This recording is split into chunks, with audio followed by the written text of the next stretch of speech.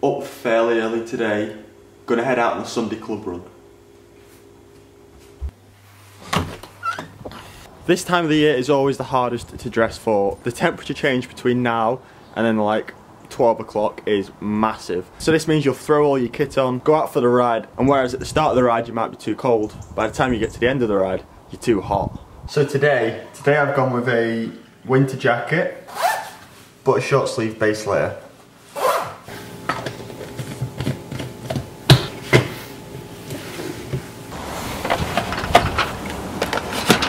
I think I'm ready to go.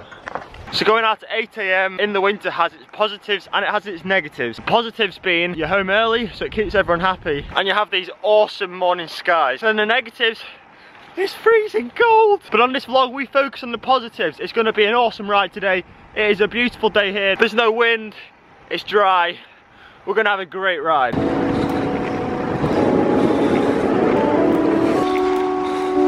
Remember what I said yesterday about no traffic at the weekend? This is a fairly substantial main road, no cars, except that one.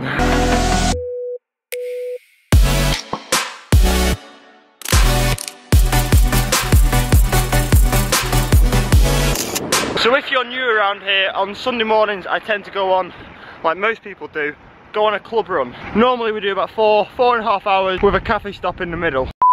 So I've just got to the meeting point here on this bridge, and no one's here. Maybe I'm the only one today. So it looks like no one else is playing out today, so I'm just heading out on my own. I'm gonna head north today into the Ribble Valley whilst it's such a nice day, because why not?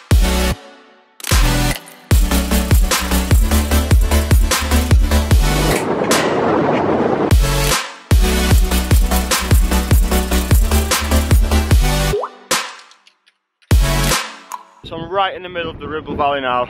Check this out for a view.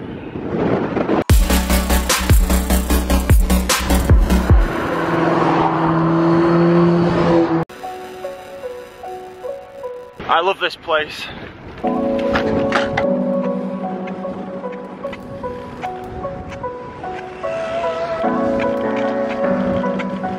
And that concludes my solo Sunday club run. Great ride, no coffee stop, but great ride.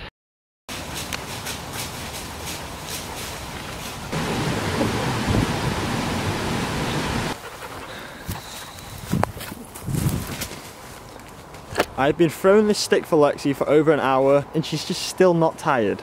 She just doesn't get tired. If anyone's after a hyperactive dog, let me know in the comment section down below. Found a rope swing.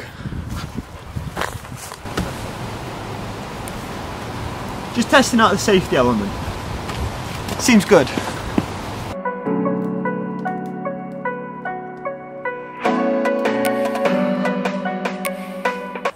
Where is it?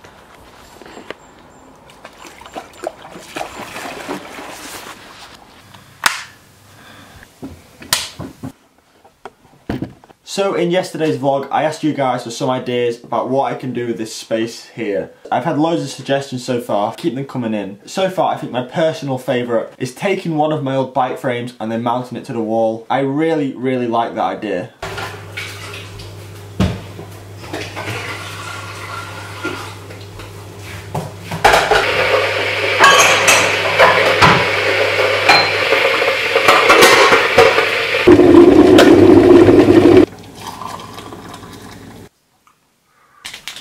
So to become a better cyclist, there's two main factors.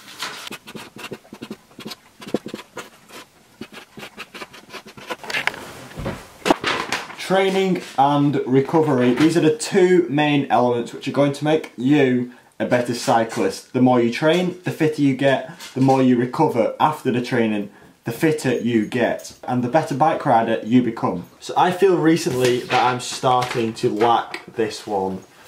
And I'm feeling like I'm losing out on some recovery. It's no secret that the biggest chunk of our recovery comes from our sleep. That's when our body is in a state of rest, that's when testosterone is produced, and that's when we recover. So every day I come up to this room, I sit down at this desk, I open this laptop, and then I work for about 3 hours editing the vlog, which is normally from about 8 PM to 11 PM. And when you're training every single day, going to bed at 11 PM every single day. It's just not sustainable. Eventually it's just going to wear you down, and eventually you're going to become ill. So long story short, I need to start editing the vlogs earlier on. I need to sit down at about 6 PM, work through to 9 PM, do what I do in the evening, and be in bed by about 10. 10 is my goal every night. I just wanted to vent to you guys, and I figured if I told the vlog, and I committed to being more productive with editing the vlog earlier on in the day, maybe I will actually do that.